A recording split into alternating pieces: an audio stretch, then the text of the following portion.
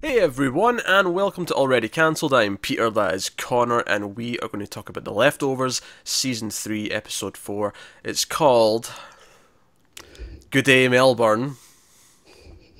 Full spoilers for the episode, as always. This one counts. Oh no, I agree, this is one. You got one. This is number 2. And No. that last one counts still. No. This one, there is no debate whatsoever. This one does count. I will give you this one. This, according to the first statement you ever made, this one applies to that. It does. But by the latest deal, at the end of season 2. No, the second deal didn't negate the first one. The second one built upon the original statement. The end of season 2, we said if more than half are set in Australia, not if more than half have the family in Australia.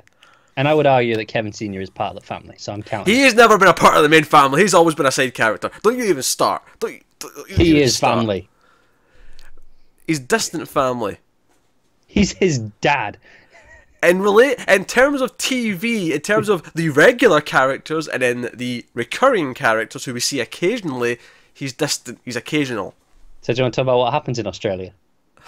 I suppose we can, right? Well, we got airport stuff first. We had some on the way. It's true. Stuff. So some symbolic things here. So we've got Nora and Kevin, getting checked in, getting their passports checked, and she, because of presumably because of our work, she has this access to the quicker check-in, and he's like, "Can I just go with her?" And she's like, "No, you don't have access to it." He's like, "I'm a cop." It doesn't matter. You don't have access to it. Try to bar her. And he basically turns as if, "Oh, Nora will just stay with me then, so we'll just stay together." And Nora's like, "Okay, I'll see you on the other side then, Kevin." And she just walks off. And I'm like, okay, right away, they're not in sync. Clearly, Yeah.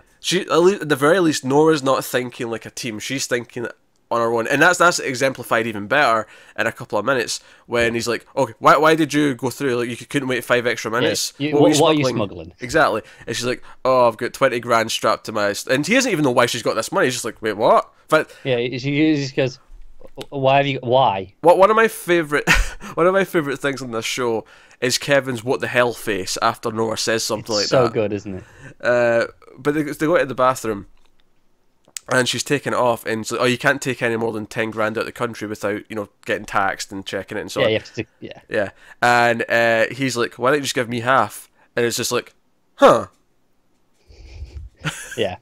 That's I think that's it though, isn't it? It's like she's so wrapped up in this and doing it on her own that she never even thought to include him. Exactly. That was quite clearly there. And then they have this sex scene. They kind of have to flirt a little bit, then they have this sex scene. And it is one of the most unromantic sex scenes ever. It's not even kinky. Like, I mean, sure, they're having sex in the bathroom, but it feels kind of sad. It feels a little bit... we're doing this to sort of almost fake that we have a connection right now, because we could see that we're coming apart at the seams, so we want to feel connected again. So let's have a quickie. And, the music's quite sad during it, but, again, just to show that it's not really them in the moment, or it's not like an important moment. It's we hear the conversation they're having on the plane over the top of it. So we're already like not interested anymore. We're already moving ahead. So all these little things going on. So yeah, she explains what they're going there for. She's like, "Oh yeah, I'm going to prove these people are con artists. They go into this machine, blah blah blah blah." Although you could kind of tell he's maybe a little bit concerned. You can see it in his face that maybe. Is she actually tempted by this? Does she actually think this is a thing? But of course, they get to the hotel, and she gets the phone call, and she's ready to go. They joke a little bit about his book. He claims that he read it all on the plane, although I'm fairly certain he did not. Oh, absolutely not. Because after she leaves, he opens it at the first page, like he's going, "All right, I'll finally read this." Yeah, but of course, she reads that random page about pushing the girl down the well. And he gets the next part right because it's not completely made up. Because she cracks. She's like, "Oh, where does Mac make up this bullshit?" And, yeah, where did he get all this shit from? Yeah, and there's that. And I love whenever it cuts back to that moment of him pushing her, and it's just quiet. It's always effective, isn't it? Every time. Doesn't matter how many times they show us. Every time. My favorite part of this scene though, she gets the phone call. Go down and get this bus in 15 minutes. Blah blah blah blah. And she leaves, and he's like, "Oh, I'll go with you." He's like, and she's like, "Oh, you're going to follow me, Kevin?" He's like, "Yeah." It's like, "No, stay." But the final shot when she leaves, it's just this wide shot of him standing alone in the hotel room, and it's just this big empty space. He feels so alone, and then I think the God rays from the window just enhance it just a little bit more. Yeah. God rays are beams of light, just in case. I feel like some people might not know that term. I'm used to it from games, like that's what we call them in video games. But yeah, so great little moment. So they split up at this point, so that the stories. It's a very neatly done episode actually, because they start together, they then diverge, and then at the end they come back. Yes. That's kind of the structure of the episode. So obviously we'll tackle one at a time. So Kevin, the TV's on and he can't turn it off, so he phones down at the desk. I love immediately that we're with Kevin in a hotel room and the TV is there. You know, immediately thematically, it's like, okay, it's on your mind. It links back, yeah. And he's trying to turn it off. He phones down at the desk and it's hooked in at the wall, so he's just, I'll just reset it from down here. Right, fine. And Australia has a show called Good Day Melbourne. Of course, they have their slang, Good Day, in the title of the show. It's local friendliness. It just cracks me up. It's almost a parody of yourself. It is, isn't it? Putting Good Day in your TV title. Yeah. Yeah, that'd be like an English show having like mate at the end of. Just called All Right, Mate. that's the morning show in England. All right, mate. Oh, I hope that's real. Or Ireland has Top of the Morning to You as their breakfast show. That's gotta be real. It probably is. Now I'm thinking about it. But so it actually, Joe, it cracks me up because you have Good Morning America. I love that Australia looked at that and went, "We're taking our versions. Good Day." They just went, "That's too long." Good Day Australia. That's our version. But he sees something very interesting. He's watching. They're talking about pancakes. And pancakes are cool. I like pancakes, sure. That was pretty much their entire thing. It's like, who doesn't like pancakes? I mean, they're not like I like Belgian waffles more than pancakes. If I'm picking something that I'd put syrup on, I'd take the Belgian waffles over the pancakes. But I mean, it's preference. I'll be honest, I'm not that big on pancakes. They're okay. They're fine. I like them with bacon. They go well with bacon. I'd rather just have the bacon. Oh no, I mix. If you had syrup on bacon, it's. I will stick with my bacon and sausage sandwiches. Thank you. I'm not saying you have it every time. I'm saying it's a nice thing to have. That doesn't appeal to me. Oh no, it's nice. It's nice. But Belgian waffles, I like more. They're quite nice. But anyway, we're not here to talk about pastry goods. And maybe we should be. Maybe we should be. I don't know. The donuts. Oh, we've not had Twin Peaks in a while. Where's the donut talk? Coming soon from Mild Fuzz TV. Pastry talk. We should just buy in different donuts from different places. We go to Krispy Kreme, get a different selection, and we'll just try them on camera. It's like, okay, this is the. Do you know what? I bet there's a channel who does this. This is the thing. We're making fun of it, but there's a channel who does this. Of course there is, and you probably watch it, don't you?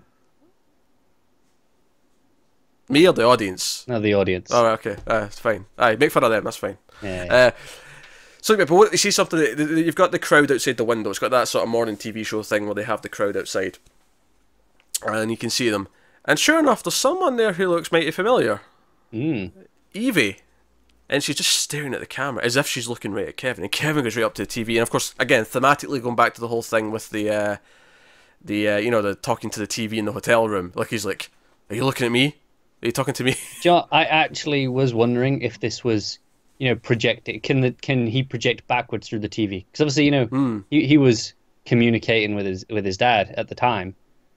That was Kevin Senior looking at a TV screen. Yeah. Your mind's kind of racing. So, but the TV turns off just as he's about to potentially get an answer, right? So he goes back. He's like, "Turn the TV back on." But instead of waiting for the TV, he's like, "Good Day Melbourne. Is that like filmed live? Is it local? Like, where is it?" So he runs down, gets a cab, goes to the station, and there's some funny moments where he gets up to the front of the window and he's looking around for her and he's on TV for a split second, which is actually a nice little seed for later because that comes back into play. It is. It's important, and also the reverse seed as well. Like, we actually have it when he's on the TV. It's like, oh, it's a bad day to be called Kevin, and we learn about I glossed the over police chief Kevin and his father being that was missing. before the pancakes. That was, yeah. before the Or pancakes. like directly before, because they went, "Oh, bad to be Kevin. Well, Look how awful this is." yeah, And then that's actually pancakes. it's worth mentioning because that's the reason why he even pays attention to the TV when he's looking, because he hears it's, I hope you're not called Kevin in Melbourne today, and he turns around, and it brings up the police chief and then his dad. But so he sees who he thinks is Evie walking off, and he chases after her down an alleyway, and he makes a turn round, and she's got a different accent. And obviously at this point, honestly, I'm thinking it's not her. I'm thinking this just looks like Evie, and he's, connecting the dots, and he's determined that it is. It gets a little bit heated, and this guy comes out to sort of like defend her in case she's in trouble, and Kevin gets headbutted. But he does catch her name, and he grabs a quick photo on his phone before things go on. And he talks to Laurie, he phones Laurie, and he's like, I think I just saw Evie. And she's like, Kevin, now listen, whatever you think you saw, but he sends the photo, and she has this moment where she's like, oh, that is her. It's like, okay, don't tell John, this is, until we know what's going on. And she searches for her, and like it connects her to the local library in Melbourne, but that's pretty much it. But of course, when he actually goes there to confront her, and of course Laurie tries to say, don't go anywhere near the library, don't go looking for her. Of course he's going to go to the library. Yeah, he immediately just storms off to the library. Almost makes another scene, but this potential Evie sort of says, no, it's okay, I know him, and she goes and talks to him. And she's like, okay, like, I am this Evie. She's not very convincing, admittedly, but she's like, I am this Evie. I want to get away, let me do this, don't tell my family, blah, blah, blah, blah. And then when he confronts her, she's like, oh, she told me that you were crazy. It's like, or ill was the specific word, ill. Yeah. And he's like, who told you? And that's when we cut back to Texas, and we've got Laurie answers the phone, and he's like, you told her I was ill, what the hell? And you can kind of see where the conversation's going, because she's like, look at the photo again. And it was one of those where I'd been suspended since he sent the photo, and she takes a moment when she looks at it before she says that is her. I was like, and it specifically doesn't show us the photo when she sees it. Like we only see it when with Kevin, which is obviously the altered perception. We don't see it with her. And she neatly brings up that whole conversation where you don't tell someone who's having a psychotic break that they're having a psychotic break. You find common ground. It leads to them killing themselves. Yeah. And she's like, she makes him look at the photo, and it's like a completely different person. He looks up, and it's just this other woman. Because I think the biggest sign, of course, was when she admits that it's Evie. Her accent doesn't change. Yeah, it was immediately noticeable, wasn't it? Yeah, it's like, why is her? Because I was kind of, because if it was real, I was waiting for that moment where her accent just slipped back, because that was going to be a big deal. Like, oh, she's got her accent back. Like, yeah. And sure enough, no. It's just not her. It's a really, really great scene as he's realizing, the violin kind of one of the main themes is playing. Yeah. As he's having this moment of realization that he is maybe not completely okay, because he talks about, because she's like, why are you in Australia? You and I'm like, yes, Lloyd. Why is he in Australia? These are good questions. Good questions to ask. And so like, don't look too hard. Why did you run away? And he's like, no, it's Laurie that had to come. She ran away. And it's almost like for him that's like a self moment of realization that, like, she was kind of willing to just drop everything and go. Like, because at this point he already knows that this wasn't official business, that she's kind of gone rogue, as he put it. Yeah. So, like, not only is he worried about himself, he's worried about her mindset. Like, why is she, letting things go to just run away in a moment's notice? What is she here to do? And you can kind of see that worry on his face, along with the realization that he's kind of run away from his priorities and his responsibilities. So it's a whole big scene. It's really well done. Yeah, it's great. So jumping over to Laurie, not Laurie, so Nora. Before we actually talk about her stuff, I want to talk about how great the edit is that moves into her, that segues into her stuff. It's when Kevin runs out for the cab, and you watch him get in the cab, and it goes round, and then as the camera follows it round, it just stops at the bus stop, and she's there. Yeah, she's still waiting for the bus. And this woman comes up and she's like, "Hey, I've got a job interview in this restaurant here. Can you look after my baby? Because they won't hire me if I bring a baby to the interview." Of course, they shouldn't think that way, but it's that kind of thing where you assume they'll have this. Oh, she can't handle being a mother and throwing up work for time. She'll always have excuses. She has to and of course, thematically for Nora, this is like a big test, because like, her kids are a driving force for her entire drama, for the entire show. Her kids went missing. Then she had Lily. She gave up Lily. Now she's been handed another baby. So much to the point that this guy at the bus stop's like, hey, like, that's very trusting of you. She could run off. Like, she might be wanting to get rid of that baby. And she obviously the bus comes and she runs inside. It's like, oh, you have to take the baby back. I need to go. I need to go. Which I mean, she'd be completely it'd be completely understandable for Nora to just say, no, I can't take the baby. I'm waiting on a bus. I need to be somewhere at a certain time. I can't be waiting around. But she runs in, gives the baby back, and runs back out. I like to think that she even just took the baby in the first place because of how she is with kids and because of her history. Yeah. And also, I love that she yelled, discrimination's illegal on the way out. Yeah, she was trying to help out on the way out, so she didn't, maybe didn't ruin her chances. Although the fact that a crazy woman ran in with her baby and then yelled that in the doesn't way help, out, does it? No, I feel like that's hurting her chances more than just getting in with the baby in the first place. But and then comes one of, in my opinion, one of the most unbelievable moments of the entire show, where she runs after the bus the bus driver stops. That has never happened before. Fate. Destiny, TV lies. show. It is lies, but no, bus drivers are dicks. You run and they just drive off. Happens all the time to me. Not just to me. Like, when I'm on the bus, which is a lot, I see it happen pretty much every journey. Yeah, no, it happens. It happens. Maybe Australia. Maybe they're just nicer in Australia. Nah, bus drivers are universally dicks. Do you know what? I really hope there's not a bus driver who watches this. They're just going to hear this. Well, maybe if you stopped for people when they were running for the bus. To be fair, I'm fairly certain they have rules that are. I don't think they're supposed to, officially. Dicks. They're not all bad. I'm sticking up for some of them. You play devil's advocate. I'm not having this blanket discrimination against everyone with this profession. Well, I've been on too many buses. So, so she gets in the bus. She ends up at this kind of warehouse, empty building kind of thing. Obviously, it's something that these people are just renting for the time being, or maybe they're squatting. Who knows? And it's these two doctors.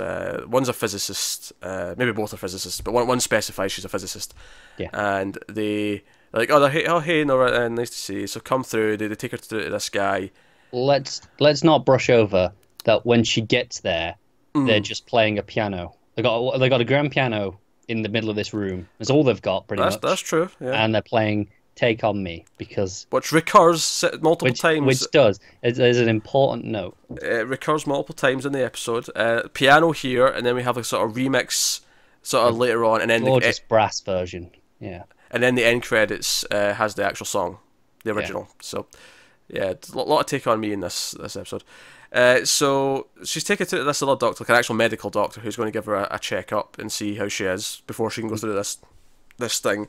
And also as a test, they have to put her in a box, which is intimidating because it's like, are they going to ship me off somewhere? Are they going to lock me in and take me somewhere? Are they going to do this? Yeah, I mean, they say, it's not locked. You can get out anytime you want.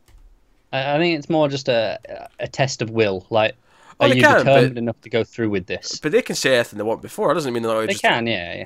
If you're trusted enough to go into that box, like, they could just lock it immediately as soon as you go in. It's like, oh, great, I'm kidnapped now. Bugger. Yeah. They've even got packing foam in there. That's true. Maybe they'll be nice and draw some air holes at least. In case they're shipping her somewhere, so he doesn't get damaged. Dear. But then she after the checkup, she's taken out against the doctors, and they sit with her. And I actually just point out, kind of similar to the whole Wayne meeting in season 1. Like, she's taking this money, and the guy's like, "Oh, you can take your money in the box with if you want," because some people are worried we're going to run off with it just once they're in the box. And she's like, "No, I trust you." And it reminded me of that moment where the PayPal in season 1 where she has to pay them. Because she did that basically on no knowledge of what she was doing. She didn't even know about the hugs. She just sort of did it. Yeah, she's like, go on then. Because that's how broken she is, that she's willing to take the risk and find out what's going on for that money. Yeah.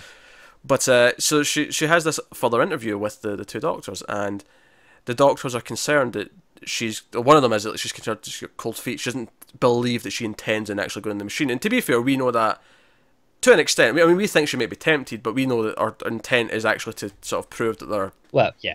At least so she claims. Yes. At least from everything we've heard, she doesn't intend to. And this conversation is very interesting because Nora asks, "Why haven't you done it?" One of them says there's no reason for her to. She's everything she needs is here. So that would maybe imply she didn't lose anyone. She didn't lose anyone. Plus, maybe just the scientific curiosity of doing this. Yeah. And then the other woman says, "Well, I don't like my odds." And she's like, "Well, but what do you mean odds? Like, no, I know I believe we send them through 100% of the time, but we don't know where they're sending them to. We know we're sending them to the same place that the departed went." But for all we know, that could be another planet. It could be space. You could just die instantly as soon as you get there. Yeah. Like I says, the odds of it being somewhere that can sustain 140 million people with food and water. Yeah, it's pretty low. Which, to be fair, is a logical position to take. Yeah, it makes sense for it to come from a scientist, doesn't it? Yeah, it makes complete sense. I still think it went to an alternate Earth, so So they're fine. It's all good. They're fine, except the ones who landed in the middle of like a wall. Kind of like how Nightcrawler can't teleport unless he sees where he's going because he may end up somewhere. So you think but you say that, did they all just end up in the exact place that they were, just on the alternate Earth? Yeah, but in the other Earth there may be a building in a different place. So. Oh, okay, I got you. I'm with you. Or they might land where a car nasty. currently is, so they'll end up like sort of in the middle of a car with like their heads sticking out the top. all the ones that vanished from in the cars. Oh man, it'll be worse for them because they were let's say you're traveling 40 miles per hour in a car, and then you sort of appear on the other Earth going that speed, but now you're just like sort of in the air. You just skid across the ground. You'd probably die. Or a car will hit you. Yeah, or you'll be right in front of a building. You'll just whack into the building, splat. Either way, it's gonna hurt a lot. And if you were in a plane when you vanished, goodbye. Unless you're lucky enough to just the hot air balloons going by, you're pretty screwed. Screwed. So that was very interesting. That was just like an interesting. So again, because we said this a lot last season when the scientists that came to visit the house said, that they're trying to like predict if it can happen again and try and like sort of prevent it. And Nora asked, "Oh, why would it happen again?" And the scientist said, "Why wouldn't it?" Again, it's a very logical response from a scientist who's looked at it from like probabilities and that kind of thing. Yeah, what's the reason for this? Without just the assumption, why? And it's also with the just the idea of the cold hard truth that Nora had never thought of kind of hurts and stings. It's like, oh yeah, my family might have vanished to a place where they just instantly died anyway because, whatever. So then they ask her a question. They said they've got one question to give her, and it's very reminiscent of a question from last episode. I wouldn't just say reminiscent. I think it's the exact same. Was it the exact same? Was it twins and one could cure cancer if they lived? Well, no, because it was if you could kill the baby to save the world. That was last episode. I'm sure he still said to cure cancer. Was it? Okay, but it wasn't twins. But he didn't mention twins. He said, "Would you kill a baby to cure cancer?" Which is kind of the same here. It's just. Yeah. It was. Would you kill this baby? Will grow up and cure cancer, but only if the other baby is killed. Now you wouldn't have to do it yourself, but you'd have to give the nod to say it's okay, kill it. Yeah. It's not your kid, and she says, "Yeah, of course I'd kill it." She questions it a little bit first though. She says, "Oh, is it my baby?" I think that's the most telling one. Yeah. That really feeds into this.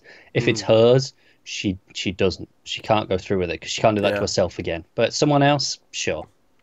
And and that makes you sort of think back to her kids and then Lily. Like she lost her kids without choice, but Lily, who wasn't her kid, she could give up. It's that cold detachment that most people have. It's like okay, do you kill one person to save 100? But and most people they'll probably go, yeah. But then if it's someone you go, no, I don't want to kill that person. It's that detachment, and we actually often talk about it in TV shows all the time. How they're going to threaten Earth. And it's like, that's cool, but unless we have people on Earth that we care about specifically, doesn't really mean anything to us. Yeah, it's just a number. It's just a number of people. It's not right. Doesn't really mean anything. And after she gives that response, and she's very, very kind of forceful because she says, "Does it matter if it's your kids?" Like, yeah, it matters. If I'm answering the question, it matters. And after that, they just say, "Oh yeah, we're not proceeding. Keep your money," and they just leave. And like Nora's kind of left broken by this. She sort of runs out after them. They drive off away. And when we see her again in the hotel room later, and she's smoking again. This is the second time I've seen this season. To the point when Kevin walks in, he's like shocked. To see, he's like, "Wait, are you smoking?" And she like she is like angry about this. She's vindictive. Like she's like, I'm going to find these people and I'm going to like ruin them. I'm going to catch them. Like this is a vendetta now, and it kind of shows that as much as she might have believed at one point that she was doing this for the right reasons, this is purely just a personal grudge at this point. I have to admit, I'm really curious as to why they didn't take her though. Like specifically because, as far as I know, she answered the question correctly. Because last episode, the guy, he says, "Oh, would you kill a baby to cure cancer?" And the answer was no, I wouldn't. And he said they wouldn't take me. So I assume he was asked this question, and he said no, and they didn't take it. Which is a good point. I don't think we speculated last episode that it was this. No, it was this group like putting people across. Yeah. No, we didn't at all. I think we said it seemed too far away to say it about the departure itself. I kind of vetoed which is that. what Kevin Senior assumed. Yeah, but this makes more sense. This absolutely makes more sense. So I assume that's what it was. So what is it that they made the choice to turn her down on? Because it's not the answer to that question. It's not her saying yes. No, I don't think it is the answer. I think it's how they answer it. I think it's why did they give the answer they give? But because she disputed it and said, "Is it my kid?" Like I think that's the part. And how did this guy answer? Did he just quickly go, "No"? And does that is it the thought process behind it? It's kind of like how in a math exam you can get the question wrong, but if you have to show you're working out. But if all your steps are otherwise correct, you've just made a stupid error somewhere where the number's wrong. Yeah. Like you get most of the marks. You can actually get an A in a math exam without getting any of the answers right. Like it's possible. Yeah, it's unlikely, but it's possible. It's kind of the same thing. It's how you answer the question rather than the actual answer. That would be my guess. It makes sense. It makes sense. Yeah. I'm just intrigued as to their thought process as to what was the critique for this. What was the analysis that they were making? Yeah, maybe we'll get some more hints later on. Maybe we'll get some more ideas. But I think ultimately what it is though is they see that she's broken. I think they see that she is not in a. I think anyone who goes through has to be content and know what they're doing and have to be in a. Because the last guy we saw that they mentioned in this episode already went through, the guy who saw her in episode 2, he seemed very calm, he seemed very content, he knows what he's doing. Everyone who she looked at in all those videos, they were all very sort of calm, peaceful. Yeah, I think that's a point. They're saying, "Oh, I do this of my own free will. I want to do this." Yeah. And like I said, they did something very calm, very rational, whereas she isn't. She's emotional about it. Yeah, I think that's the difference. Yeah. Okay. So no. So they're back at the hotel, and this scene was an awkward watch. This is where both of them, we've seen throughout the episode, both of them are broken. Both of them have problems. She's like, "What happened? Why did you call Laurie? Did you see someone? Did you think you see someone?" And he won't tell her who he thought he saw. Yeah. It's like, why won't you tell me? Because the last time I told you everything, I woke up handcuffed to the bed and you'd left. Which at this point is like 3 years ago. That's a 3-year-old. He's still holding on to that. And the two of them, it gets heated, it gets angry. They both bring up, points about what's going on. And he gets angry about the book. He sets it on fire, and then he's like, "If you want to talk, then what do you want to talk about? Don't make me, broach whatever subject's eating at you." And then she brings up, "Why didn't you stop me? Why didn't you stop me giving up Lily?" And admit it's because you were relieved. And then he hits back with the sentiment of, "Well, the reason why you don't want a new kid is because that would mean you were okay. It would mean you're over, you'd never forget your previous kids, but you'd have dealt with it, you'd have moved on, and you wouldn't get pity anymore. No one would feel sorry for you because it means you're okay." Yeah. And it was also the other point that really hit hard for me in this is when he said, "Yeah, but she never even asked him his opinion. It didn't even matter whether or not he wanted to give her up." Which ties into, again, the start of this episode with the money, with the scanner, and going through the other entry. It's all just, she's so in her own head. Yeah, and they both kind of are to a point. I remember we had a fight last season. You said Kevin was being selfish, and I thought selfish was hard, but harsh at the time. And because honestly, looking at them right here, right now, I feel like Nora is maybe veering to the selfish side of things, whereas Kevin's just actually kind of psychotic, or that's a harsh word. That's a harsh word, but like he's mentally unstable. He's mentally unstable, and it's also emotional. I'm not saying it's not, but it's just this example. You never even asked me. Like we were both the parents of this child, and you didn't. Especially ask me. as Lily was left for him. Not for her. That's true, yeah. I think that's a very good point. And I think like her thing also in season 1 has always been like the way people look at her, the way people feel sorry for her, because she was the one in the town who lost her entire family. She has been the entire show. She has been defined by her children. Yes.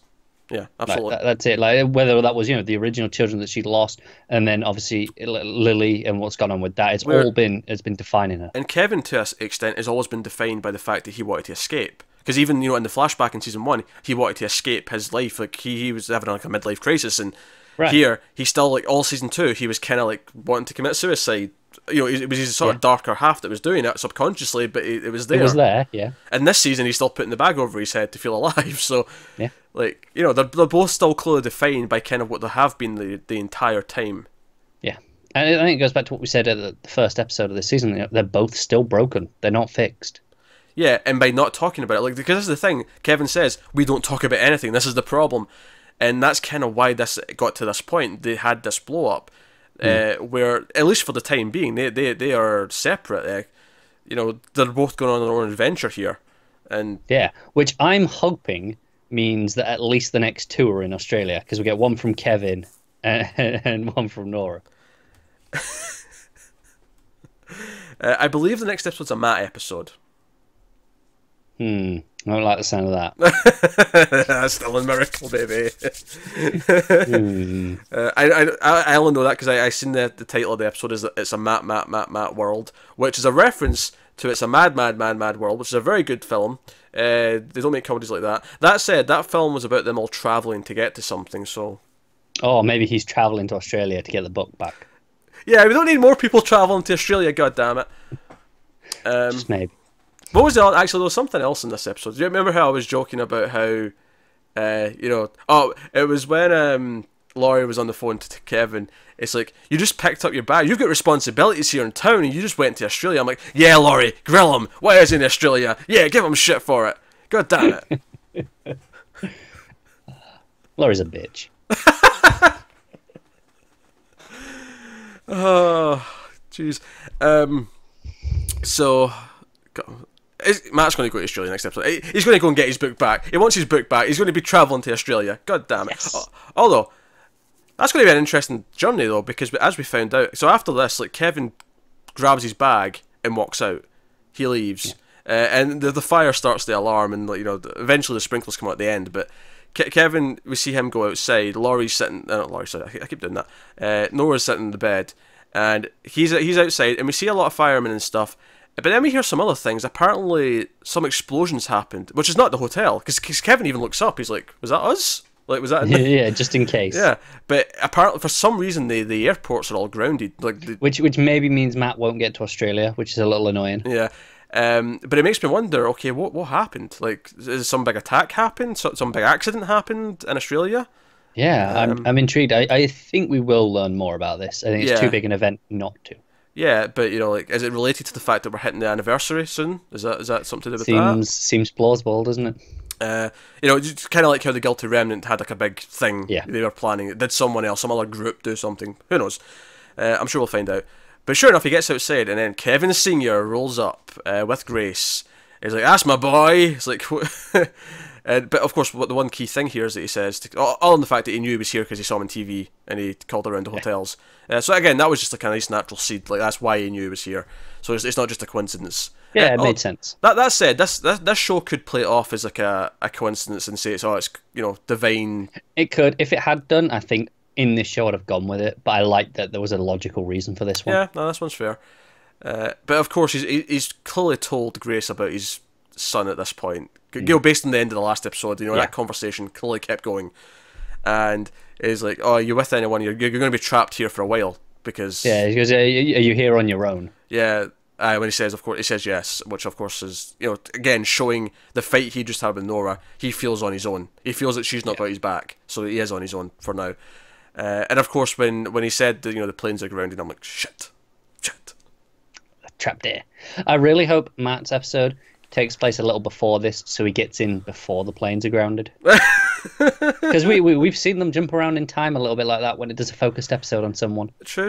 Oh, but what if that's the drama of the episode, though, is that it's not easy to get to Australia, so he has to get a boat or something. That's way too slow. It's pretty slow, but you know, I'm just thinking maybe that's what the story is that he can't just get a plane. He has to do. Or alternatively, even if he does manage to get to Australia, how does he find them? Because you know, how does he thinks Kevin Senior has the book. I mean, I assume that's the copy he's going for anyway, because surely he wouldn't know Kevin took the book with him. Well, maybe because maybe that's why he decides to go though. Maybe he walks in like John and Laurie are there. Oh, by the way, Kevin's in Australia. What? Both my books are in Australia. How did that happen? That's true. No, that's fair. But then even if he manages to get to Australia though quite easily, he still has the problem of tracking them down. That is true. So that is curious. Honestly, it wouldn't surprise me if Laurie even goes, because knowing what Kevin's going through, because Kevin's clearly having a psychotic break. Yeah, and that would create some interesting drama, I think, between her and John as well. Because obviously he was a little bit annoyed when she answered the phone, and, you know, was on it with they were out at dinner. It's like, yeah, you're going to touch your ex-husband, really? Well, I think what made that scene work for me is I think it was the drama of, at that time we still think it might be Evie. So it's more the drama of he, you know, might get close and hear or find out. And she's trying to keep it from him. Like, she doesn't want him to hear that. Whereas when it turns out to be what it is, like, you know, I don't know if she still operates under the whole, you know, patient-doctor confidentiality in this case, but she might tell him more when she goes back to the table. But yeah, I doubt it's strict confidentiality, but more just a respect that's like, okay, let's not just tell everyone this. But like that's why it's like an emergency. She has to take the phone call because she knows he's having a break. It's like, no, I'm not hanging up. I'm not taking this phone call because I care more about my ex-husband. I'm taking this phone call because he's delirious and he's thinking things. Right, but that's what it looks like from John's side. Oh, sure. And the thing is, she can't just tell everyone. It's like, oh, hey, yeah, the leader of the police department's having a psychotic break again. Oh, sure, yeah, absolutely, yeah. That's a fair point. Yeah, I'd forgotten too until she said, "Oh, by the way, you're the chief of police." I'm like, oh, so he is. Yeah. God damn it! You can't just leave like that. Yeah, now he's grounded. What deputies for? Now he's grounded in Australia. Well, this is what Tom's there for. He's inexperienced. He's picking up the slack. He'll learn on the job. Dear. So he leaves, and we leave him in the car. Meanwhile, we cut back to Nora, and nothing really happens. The sprinkles are on, but it ends in that close-up of her eyes, and it's just that, you know, that constant drip of water because it's running down her face, but it's coming off her eyelid. So it's not really, it doesn't look like crying, but it's kind of emulating the idea that there's just that effect. Yeah, it's kind of, I love that shot though. You know, when she's sat there and all the lights are going off. Yeah, it's just that wide shot tracking in slowly. Yeah, or tracking away slowly rather. But it's just so pathetic. She's sitting there. She's not even got shoes on, and she's getting wet, and she's just sitting there broken. And then it's that close up of her eye, and it's just it was very sort of, you know, tears in the rain kind of. Yeah. Like you can't even you can't see her tears because it's raining. Yeah, but she's so broken that there is literally a fire alarm going off. This is an emergency. She should be getting out. To be fair, she doesn't care about her own life enough. Yeah, but to be fair, unlike everyone else in the building, she knows exactly what the fire is and where it is, and it's true. But you know, thematically it still works. And again, to link back to, you know, the TVs and the hotels, the fire alarm as well is another link to remind us of that. It's like, no, she is dead. She is kind of already on that side. They're not fully alive. That's a good point. Yeah, they're not fully alive. And, you know, I hope that the ending of the show is them coming back to life. That's what you'd hope for the happier ending, is that they both get through this troubled time in their lives, which has been a 7-year period at this point, and they come out on the other end. That's what I would hope, and it'll be a very crowd pleasing moment, I think, if we get that in the finale, if that's what we end up with. It will. But it's that, you know, that ending of the first episode has me concerned that how we get into that and then be happy. Because they've changed their names because this stupid book's getting about. So she's lying about knowing quite Kevin. Possibly. And so we're going to get to the last episode, and she's going to we're going to see her ride back home, and then Kevin's going to be there as an old man, and I'll be down for that. That's your ending. I don't know, but let's do it. That's what I'm hoping we're going to think that all hope is lost, and then we'll get that scene, and we'll find out they've been together all this time. That'd be nice. That'd be lovely. And then we get middle-aged Jill and middle-aged Tom walking around, and don't ruin it. Who else could be around? You don't need to put too many people in old age makeup just to work this. Well, the funny thing is, though, it's not old. I mean, for them, aged up. Yeah, for them it would be more of a, you know, a couple of wrinkles, maybe. Like, it wouldn't be the same kind of thing. It's actually harder. It's harder to make someone who's like 20 looks like 40, I think. Than It it is. They had that. Do you know the one that always sticks out to me as looking really awkward? Is the one at the end of Harry Potter. Ah, yeah, that did look, because they just look the same age with It's them. supposed to be like 19 years later, and it's like, yeah, they look a little bit like the same. This just isn't worked. Yeah, it's not. Honestly, at that point, different actors. But like 50 to 70 is kind of easy. You know, you need skilled people still to do the makeup, but Yeah. comparatively easy. But the hair, I mean, literally, you get some powder, put it in your hair, and Yeah. your hair's grey. It's easy. Yeah, So that's the hair done. Just need yeah. somebody to do the wrinkles. So much easier. Then you do the old voice because I'm an old man. Job's a good one. Yeah, but obviously not me. That was terrible. Yeah, I'm not an actor though. I'm not paid to do this. They're paid to do Exactly. it. Anyway, so is that us? Did we talk about everything? I think we might have done. I think we did. Oh dear. So no. So it was an emotional episode. It was a solid episode. It was a hard hitting one. Because it was all just building up to a very, very bad place. It was building up to this break in the seams. But it leaves me hopeful in the sense that, okay, this is the middle of the season and this is Yeah. the worst place. So now it's the journey to fix. But I think they both have to go and solve their own problems first themselves. I think they'll try to solve their own problems themselves, but they'll Okay. fail and they'll have to solve them together. I could see that. But no, it's interesting. Although I'm not sure how happy Kevin's going to be when he realises that his dad's buying into all this You're the Messiah bullshit. It's going to be so much fun. Also, I really hope Matt finds them and we can have some top quality fun. oh, that would be good. Also, I loved when Nora was like, when they started fighting about the book towards the end, she said, "Oh, you want to be Jesus Christ Superstar?" That really cracked me up. Yeah, that's good. Dear, I do like how this show manages to be consistently funny, even amongst like really heavy moments like that. But it's still yeah. that's funny. Yeah. So of course, though, we need at least one more Gary Busey mention before the show ends. We do. It can't be done without another one. Honestly, if there's not a post-credit scene of Gary Busey himself walking onto the camera and saying, "I bet you wish you knew where we all were." Ta-ta. What a cameo.